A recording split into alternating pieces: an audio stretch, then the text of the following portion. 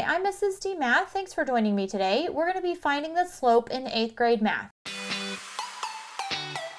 If you haven't watched the previous video, rate of change and slope, you may want to go back and watch that first. But the slope is the constant rate of change that is written as a ratio of the change between two y values, which we call the rise, to the change between the same two x values, which we call the run.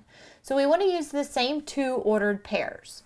Here we have a graph, and this one's already been marked for us. We have feet and yards, and we're going to go ahead and put this into a table. So this is going to help us hopefully see the difference in making a slope based on our graph or our table. So let's go ahead and start filling out the table. And we know for our x here, we have our feet, and for our y value, we have yards. So I'm going to go ahead and label those feet and yards. And then we can use the actual graph to fill in our ordered pairs. So we see here the first ordered pair, when x is 3, y is 1. Then for the next one, when x is 6, y is 2. When x is 9, y is 3. When x is 12, y is 4. When x is 15, y is 5. And I can follow the pattern. I know the next one is going to be 18 and y is going to be 6. So if I have 18 feet, that's going to equal 6 yards. And I know this to be true because we do know that there are indeed 3 feet in a yard. So if I go here to my graph and I want to find my slope, I'm going to start with my rise. And so I'm going from this y to this y. And in this case, it increases by 1. And then I'm going to go after my rise. I'm going to go to the right, which is my run, and that equals 1, 2, 3. So I know my rise is 1, my run is 3. But let's say that I want to go from this point to this point. I don't have to go consecutively in order. So if I go here and I want to find my rise over run, here I'm going to go from this y value up to this y value. See how it equals that one? So that is 1, 2. My rise is 2. My run is now 1, 2, 3, 4, 5, 6. So now, at first, my slope was a rise of 1 and a run of 3. When I did it the second time, my slope was a rise of 2 and a run of 6.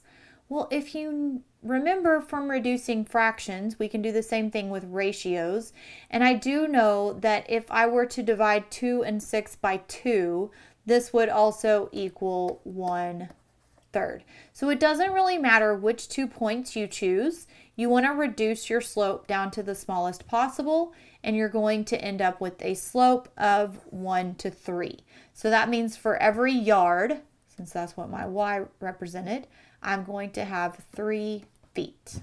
So let's go here finding the slope using our slope formula, which is rise over run. We'll get more into the math part of it later, but right now we're going to use a graph again.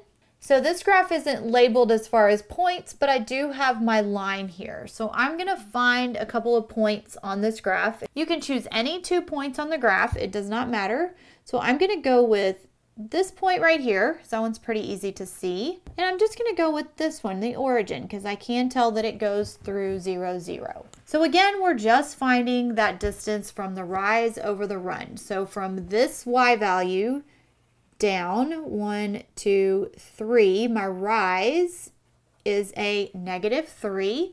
And then from this point over to the next point is my run, 1, 2, 3, 4. So that run is going to be 4. So now I can fill out my slope, which is rise over run. So my rise was -3 and my run is 4. So my slope is -3/4. So I can go down 3 from any point and across 4, and I'm going to end up at a point on the graph. So there's your slope. It's pretty simple. You are also going to end up getting into answering more questions about the graph, but we can see this is a constant rate of change. And so my slope of -3/4 means that I'm going to have a point every time I go down 3 and right 4, which means since it is a negative, this is a decreasing slope or a negative slope. I hope you enjoyed this short video on how to find the slope in 8th grade math. This is Mrs. D Math. Thanks for joining me today. Have a great day.